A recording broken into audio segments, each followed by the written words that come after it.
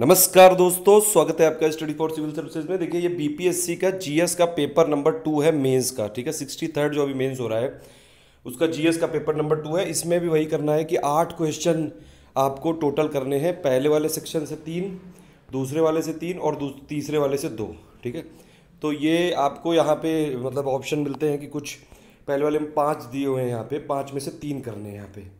ठीक है, इसका पूरा एनालिसिस कर लेते हैं कि कैसे क्वेश्चन पूछे जा रहे हैं और क्या क्या इसमें आप पढ़ सकते हैं। जैसे पॉलिटी के लिए वैसे अगर आपको मैं ये वाले क्वेश्चंस बताऊं तो क्वेश्चंस जो है काफ़ी कुछ इसमें ऐसे हैं जो मतलब एक जैसे एग्रीकल्चर से रिलेटेड पूछी गई समस्याएं, मिनरल्स का पूछा गया है, इकोनॉमिक्स के लिए, पॉलिटिक्स का पूछा गया है। तो काफ़ी सारी चीज़ें ऐसी हैं कि अगर आपका बेसिक क्लियर हो, एनसीईआरटी आपने पॉलिटी पढ़ रखी हो, प्लस लक्ष्मीकांत जो कि किसी भी स्टेट पीसीएस के लिए या फिर यूपीएससी के लिए इंपॉर्टेंट है, तो आप आंसर के क्वेश्चन के आंसर मतलब यहाँ पर लिख सकते हैं। और दूसरी बात है कि आपको लिखना की प्रैक्टिस ज़्यादा ज़्यादा करनी पड़ेगी जो लोग 64th में इसकी तैयारी कर रहे हैं। अब देखिए, पहला ये आया है क्योंकि अभी अगर आप देखें तो 2019 में इलेक्शन भी होने वाला है। अभी भी लेटेस्ट इलेक्शन हुए हैं काफ़ी सारे राज्यों में, और इलेक्शन कमीशन का एक बहुत ही ज़्यादा इंपॉर्टेंट रोल है हमारे देश की डेमोक्रेसी में। यहाँ पे पूछा गया है, critically examine the role of election commission of India in conduct of fair and free election. ये इंपॉर्टेंट बात है, तो क्रिटिकली एग्जामिन करना है यहाँ पे पूरा। ठीक है, बहुत सारी यहाँ पे समस्याएं होती हैं, प्रोज कॉन्स सारा कुछ लिखना है वे फॉरवर्ड के साथ, प्लस क्या क्या और आपके अगर सजेशन हो सकते हैं वो सब लिखना है। फिर नेक्स्ट है इसमें पार्ट कि क्या पर्पज़ ये करता है। इलेक्टोरल आइडेंटिटी कार्ड जो है, इलेक्टोरल आइडेंटिटी कार्ड जो होता है वो क्या पर्पस सर्व करता है। ठीक है, चुनावी पहचान पत्र का उद्देश्य बताना है, किस उद्देश्य के लिए कार्य करता है ये आपको बताना है। अब इसमें देखिए, अगर आप स्टार्टिंग करेंगे तो इलेक्शन कमीशन का पूरा बाकायदा बैकग्राउंड लिख के स्टार्टिंग कर सकते हैं। इंट्रोडक्शन की, इलेक्शन कमीशन एक कॉन्स्टिट्यूशनल बॉडी है और इसमें कौन कौन से इंपॉर्टेंट आर्टिकल्स हैं जिससे कि ये देश के जो विधानसभा के, लोकसभा के चुनाव को करता है ये, प्लस ये सब बहुत सारी चीज़ें लिख सकते हैं। रोल क्या क्या है, कैसे कैसे ये इलेक्शन करता है, फिर मॉडल कोड ऑफ कंडक्ट क्या क्या जो बीच बीच में इसकी गाइडलाइंस आती रहती हैं, इलेक्शन कमीशन की साइड से आप यहाँ पे आराम से देख सकते हैं। या फिर लक्ष्मीकांत के जो पॉइंट लिखे हुए हैं वो सब यहाँ पे कर सकते हैं। लेकिन दिक्कत बस यही है कि यहाँ पे क्रिटिकली एग्जामिन लिखा हुआ ये इंपॉर्टेंट शब्द है।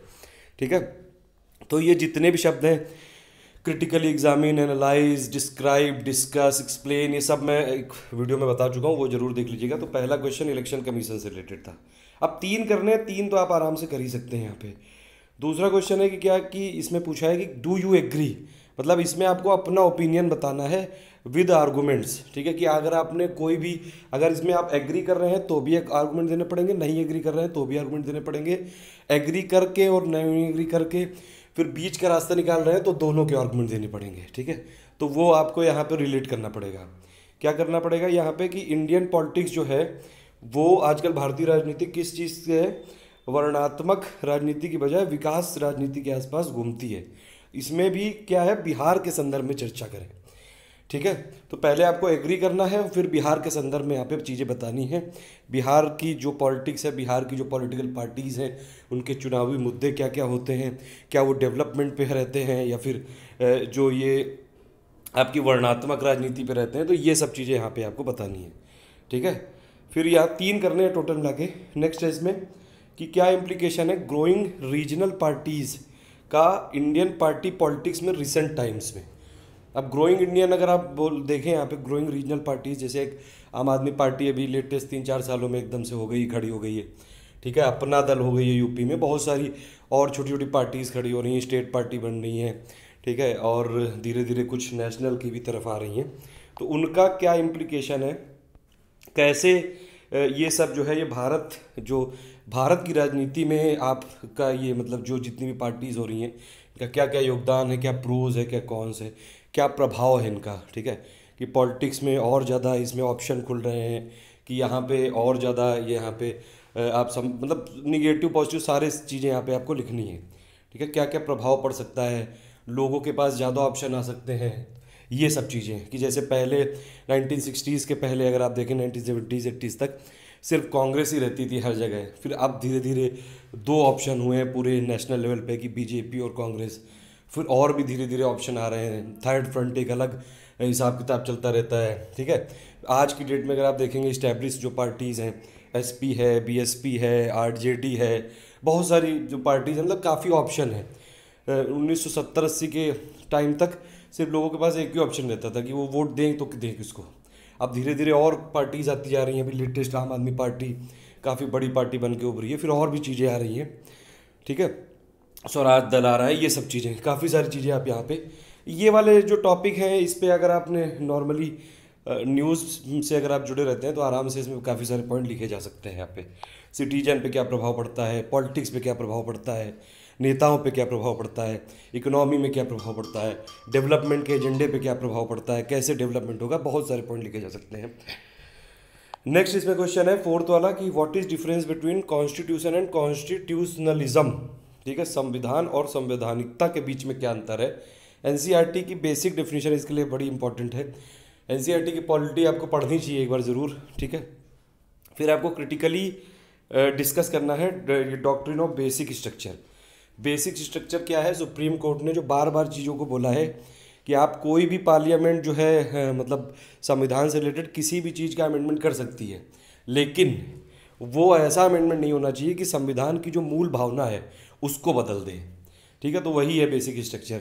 अब बेसिक स्ट्रक्चर है क्या, ये अभी तक कहीं बताया नहीं गया है, लेकिन सुप्रीम कोर्ट के जो जजमेंट आए हैं उनसे कुछ पॉइंट लिखे गए हैं। अगर आप लक्ष्मीकांत में पढ़ेंगे करीबन 15-20 ऐसी बातें बताई गई हैं कि ये अभी तक इंटरप्रेट किया गया है कि ये सब बेसिक स्ट्रक्चर है।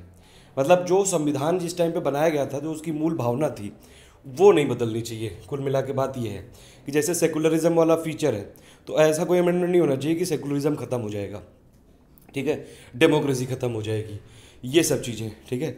जो इंडिपेंडेंस है हमारे इंस्टीट्यूशंस का वो खत्म हो जाए, ये सब चीज़ें। अब ये आराम से इसमें मैंने एक वीडियो बनाया था लक्ष्मीकांत जो इंडियन पॉलिटी वाला चैप्टर है, वहाँ से पॉइंट निकाल के बेसिक स्ट्रक्चर के बारे में थोड़ा लिख के, प्लस प्रो क्या क्या है, कौन क्या क्या है, कौन यही हो सकते हैं कि कहीं भी एग्जैक्टली डिफाइंड नहीं है, बस वो सुप्रीम कोर्ट के फाइनल इंटरप्रिटेशन पे है, ठीक है। वैसे भी जो फाइनल इंटरप्रेटर होता है कॉन्स्टिट्यूशन का वो तो सुप्रीम कोर्ट ही है। तो ये सब चीज़ें यहाँ पे आप डिस्कस कर सकते हैं प्रोस कॉन्स वे फॉरवर्ड के साथ। नेक्स्ट है इसमें सेंट्रली स्पॉन्सर्ड जो स्कीम है वो हमेशा कुल मिला के विवाद का मुद्दा रही है सेंटर और स्टेट के बीच में। ये बिल्कुल सही बात है, क्योंकि इसके और रीज़न भी कई सारे हैं। क्योंकि सेंटर पे मान लीजिए सरकार है, अगर वो स्टेट में नहीं है तो वो नहीं आने देते हैं। अब इसमें कह रहे हैं रिलेवेंट एग्जाम्पल बताइए। अभी आप देखिए जो आपका ये आयुष्मान योजना है, कई सारे स्टेट उसको नहीं मान रहे हैं, वेस्ट बंगाल नहीं मान रहा है, कुछ और जो बीजेपी शासित जितने भी राज्य हैं वो तो मान लिए हैं, लेकिन जो दूसरी पार्टी वाले हैं ज़्यादातर वो नहीं मान रहे हैं, ठीक है। तो ये इससे रिलेटेड आप एग्जाम्पल दिखा सकते थे। या फिर और भी बहुत सारी जो लेटेस्ट स्कीम है उसमें क्या क्या इम्प्लीमेंटेशन में क्या क्या विवाद रहते हैं, क्यों स्टेट नहीं मानती, क्यों स्टेट को ऐसा लगता है कि वो उनकी ऑटोनॉमी पे, फिजिकल ऑटोनॉमी पे हमला है, ये सब चीज़ें यहाँ पे डिस्कस कर सकते थे, ठीक है। तो 5 में से यहाँ पे 3 क्वेश्चन करने थे आपको। अब यहाँ पे भी अगर आप देखें यहाँ पे एक चीज़, तो ये वाले क्वेश्चन के लिए बिहार जीके की कोई ज़रूरत नहीं है, ठीक है। ये वाले क्वेश्चन के लिए भी बिहार जीके की कोई ज़रूरत नहीं है। ये 2 क्वेश्चन हो गए, ये वाले के लिए भी कोई ज़रूरत नहीं। मतलब आप ये समझिए कि पहले वाले में सिर्फ 1 क्वेश्चन के लिए बिहार जीके की ज़रूरत है, ठीक है। और उसमें से 4 में से आप 3 कर सकते थे अगर आपने बिहार की जीके ना भी पढ़ी होती तो। फिर सेकंड यहाँ पे सेक्शन है, इसमें भी 3 आपको करने हैं। इसमें क्या है कि हाईलाइट करनी है major problems of Indian agriculture. अब मेजर प्रॉब्लम क्या क्या है यहाँ पे इंडियन एग्रीकल्चर में, ठीक है। सबसे पहली बात तो अभी भी 48% के आसपास एम्प्लॉयमेंट जो है इंडिया का वो एग्रीकल्चर से ही आता है, लेकिन जो जीडीपी में कंट्रीब्यूशन है सिर्फ 17-18% बचा है, ठीक है। जो आपकी किसानों की आय बहुत कम है, सुसाइड जो होता रहता है, फिर लोन वेवर वाली समस्याएं, मतलब एग्रीकल्चर के लिए तो इस देश में अगर आपने नॉर्मल भी चीज़ें पढ़ी हैं, एग्रीकल्चर के लिए जो समस्याएं हैं वो तो बहुत सारी जगह आपने पढ़ाई होगा कई बार। एक नॉर्मल आदमी भी बता सकता है कि कृषि की क्या क्या समस्याएं हैं, कैसे कैसे जो लैंड का फ्रेगमेंटेशन होता जा रहा है, इंडिया की प्रोडक्टिविटी बहुत कम है, यील्ड कम है, ये सब चीज़ें एक नॉर्मल तरीके से आप देख सकते हैं। इरिगेशन वाली समस्या है, ठीक है, प्रॉपर इरिगेशन फैसिलिटी नहीं मिलती है, प्रॉपर लोन की फैसिलिटी, मनी लेंडर वाले इश्यूज़ हो गए कि वहाँ पे लोन जो मिलता है फर्टिलाइज़र ज़्यादा यूज़ करते हैं, मतलब कितनी सारी समस्याएं, स्टोरेज की प्रॉब्लम है, बहुत सारी समस्याएं तो यहाँ पे हैं। अब उसमें क्या करना है कि आपको उसके लिए वेज कुछ देने थे। अब वेज क्या होते हैं, वही होते हैं जो गवर्नमेंट ने लेटेस्ट स्कीम की होगी, ठीक है, कि जैसे सॉइल जो है ख़राब होती जा रही है ज़्यादा फर्टिलाइज़र की यूज़ से, तो उसके लिए एक सॉइल टेस्टिंग वाली स्कीम आ गई थी। ठीक है, जो आपकी इंश्योरेंस की समस्या थी उसके लिए एक इंश्योरेंस वाली स्कीम आ गई थी। तो ये सब चीज़ें यहाँ पे आप आराम से कर सकते हैं। और इसी में क्या है, डिस्कस करना है मेजर प्रोग्राम जो गवर्नमेंट ऑफ इंडिया ने एग्रीकल्चर के डेवलपमेंट के लिए किए हैं। इसमें तो आराम से निबंध लिखा जा सकता है। ठीक है, इसमें काफ़ी पॉइंट है आपके पास। फिर ये है कि आपको ये बताना है कि estimation of poverty in India को यहाँ पे डिस्कस करते हुए ऐसे फैक्टर्स बताने हैं जो रिस्पॉन्सिबल हैं गरीबी के लिए। ठीक है, और कौन कौन से ऐसे गवर्नमेंट ऑफ इंडिया की तरफ से प्रोग्राम हैं जो गरीबी के निवारण के लिए चलाए जा रहे हैं। ये एक नॉर्मल सा इकोनॉमी का टॉपिक है। जैसे मैंने एक बेरोजगार के लिए पूरा एक वीडियो बनाया था ना, कंप्लीट कॉम्प्रिहेंसिव एनालिसिस की कितने टाइप की बेरोजगारी होती है, क्या रीज़न होते हैं, क्या कॉजेज होते हैं, वैसे ही मैं गरीबी के लिए भी एक बनाने वाला हूँ। और आप लेकिन ये सब चीज़ों पे लिखा जा सकता है, एनसीईआरटी में काफ़ी सारी यहाँ पे मटेरियल पड़ा हुआ है। ठीक है, नेक्स्ट है इसमें कि इंडिया की आपको जो मेजर लार्ज स्केल इंडस्ट्रीज़ हैं, ठीक है, वो केवल कुछ स्पेशल एरिया में, कुछ जोग्राफिकल एरिया में यहाँ पे इस्टेब्लिश की गई हैं। उनके लिए रीज़न क्या है? अब रीज़न वही होगा कि जो इंडस्ट्री के लिए फैक्टर्स होते हैं, ठीक है, लैंड, मनी, कैपिटल, ये सब चीज़ें, और क्रेडिट, ये सब जो भी हैं फैक्टर, वो सब चीज़ें होंगे वहाँ पे। ठीक है, तो जहाँ पे ये सब मिल जाते हैं वहाँ पे इंडस्ट्री लोकेट कर दी जाती है, जो मतलब बेसिक फैक्टर्स होते हैं जो। अब उसके बाद यहाँ पे क्या है, मेन की इंडस्ट्रीज ऑफ जो इंडिया है उनको बताना है। ये आराम से आप यहाँ पे लिख सकते थे। ठीक है, इस पे हम लोग एक बनाएंगे जल्दी ही इसका आंसर पे। नेक्स्ट है इसमें कि आपको डिटेल में बताना है मेजर मिनरल जो कि नोन है इंडिया में। अब इसके लिए क्या है, एक मेरा मिनरल वाला वीडियो मैंने बनाया था, उसमें पूरा लेटेस्ट जो मिनरल के डेटा होता है प्रोडक्शन का, रिजर्व का, वो आप आराम से करके यहाँ पे काफ़ी सारी चीज़ लिख सकते थे। कोल भी इंडिया में है, ठीक है, क्रूड ऑयल कहाँ पे है, थोरियम है जैसे बहुत बड़ा सोर्स। ठीक है, थोरियम के रिज़र्व अगर आप देखेंगे तो पूरे दुनिया के सबसे ज़्यादा रिज़र्व इंडिया में ही है। अब उनका क्या क्या, और बहुत सारे छोटे मोटे मटेरियल हैं जो आपके मिनरल्स हैं वो भी आप देख सकते हैं। कुल मिला के नॉर्मल आप लिख सकते थे यहाँ पे आराम से, ये मिनरल की लेटेस्ट स्टैटिस्टिक्स के हिसाब से, उससे आपको लिस्ट काफ़ी सारी चीज़ों की पता हो सकती थी। ठीक है, और नॉर्मल भी अगर आप इंडियन ज्योग्राफी पढ़ेंगे तो एनसीईआरटी में हर लगभग क्लास में दिया हुआ है कौन कौन से मिनरल कहाँ कहाँ पे लोकेटेड हैं, कहाँ कहाँ पे कोल है, कौन कौन से जैसे ये सब नेचुरल गैस कहाँ पे है, क्रूड ऑयल कहाँ पे, ये सब चीज़ें। ठीक है, और इसका फिर ये कंट्रीब्यूशन क्या है, इकोनॉमी में कैसे करते हैं कि अगर मिनरल है तो कुछ उसके बनाई जा सकती हैं जो फाइनल प्रोडक्ट, तो ठीक है, वो एक्सपोर्ट किया जा सकता है, तो फॉरेन एक्सचेंज रिजर्व आता है, लोगों को रोज़गार मिलता है। ठीक है, ये सब चीज़ें डेवलपमेंट में काम आ सकता है। मिनरल जो है वो हर जगह कंस्ट्रक्शन में काम आते हैं, रोड बनाने में काम आते हैं, इंफ्रास्ट्रक्चर बनाने में काम आते हैं। ठीक है, रेलवे को डेवलप करने में काम आते हैं। मतलब बहुत सारी पॉइंट आप ऐसे ही लिख सकते हैं यहाँ पे। ठीक है, अब इसमें क्या है कि और यहाँ पे ये भी बताना था कि की पॉइंट्स जो होने चाहिए हैं क्या हैं इंडिया की न्यू मिनरल पॉलिसी से रिलेटेड, तो ये सब चीज़ें यहाँ पे बतानी थी। फिर लास्ट सेक्शन है यहाँ पे, इसमें से 2 क्वेश्चन आपको करने थे 3 में से। यहाँ पे ये बताना है कि न्यूक्लियर एनर्जी में जो एडवांसमेंट हुआ है उससे भारत का डेवलपमेंट कैसे कैसे आपका इफेक्ट हो रहा है, कैसे कैसे हेल्प कर रहा है वो, और जो यूज़ है न्यूक्लियर एनर्जी का पावर प्रोडक्शन फील्ड में उसके बारे में बताना है। और पॉजिटिव और निगेटिव साइड क्या क्या है। देखिए, पॉजिटिव तो बहुत सारे हैं। ठीक है, न्यूक्लियर एनर्जी के लिए कई सारे वीडियो मैंने बनाए हुए हैं। निगेटिव भी बहुत सारे हैं, जैसे डिजास्टर आ जाता है, फुकुशिमा वाला एग्जाम्पल लिख सकते थे आप। कैसे कैसे जो एडवांसमेंट है अगर आप देखें, जैसे फ्रांस है, यूएस है, आज भी वहाँ की जो ज़्यादातर सबसे ज़्यादा जो इलेक्ट्रिसिटी का प्रोडक्शन है वो ये न्यूक्लियर से आता है। हम भी उसी तरफ जा रहे हैं। निगेटिव पॉजिटिव काफ़ी सारे पॉइंट यहाँ पे लिखे जा सकते थे। ठीक है, उसके बाद है नेक्स्ट कि इंडिया ने क्या क्या यहाँ पे तरक्की की है स्पेस सैटेलाइट लॉन्चिंग में। ये इसलिए कह रहा ये क्वेश्चन आया क्योंकि इसरो की जो कॉमर्शियल विंग है ना, जो अंतरिक्ष, ठीक है, उसमें क्या होता है कि आजकल डेवलप्ड कंट्रीज़ भी कई सारे हैं वो इसरो से ही सैटेलाइट लॉन्च कराते हैं। क्योंकि इंडिया जो है, इंडिया सबसे कम पैसे में, सबसे चीप रेट में सैटेलाइट को लॉन्च कर देता है as compare to other developed countries. ठीक है, तो ये सब चीज़ें हैं, इसीलिए सबको पूछा गया है क्या एडवांटेज है क्या डिसएडवांटेज है मल्टी सैटेलाइट के। काफ़ी सारी चीज़ें वहाँ पे कि स्पेस का कचरा होता जा रहा है, वो सब डिसएडवांटेज है। एडवांटेज क्या है कि आपको कम्युनिकेशन के, टेलीकम्युनिकेशन के साधन बढ़ जाएंगे, जो कनेक्टिविटी है, और प्लस आपके पास एक्सप्लोर करने की जो क्षमता बढ़ जाएगी, ये सब चीज़ें हैं। कैसे इसमें इंडिया जो है अपनी पोजीशन को स्ट्रेंथन कर सकता है, पॉलिटिकली कर सकता है, स्ट्रेटेजिकली कर सकता है। इंडिया के नाविक का आप एग्जाम्पल दे सकते थे जो IRNSS है, ठीक है। इंडिया के जो लेटेस्ट बड़े बड़े जितने भी लॉन्च किए गए उनका एग्जाम्पल दे सकते थे। करंट अफेयर से काफ़ी कुछ यहाँ पे पॉइंट लिखे जा सकते थे।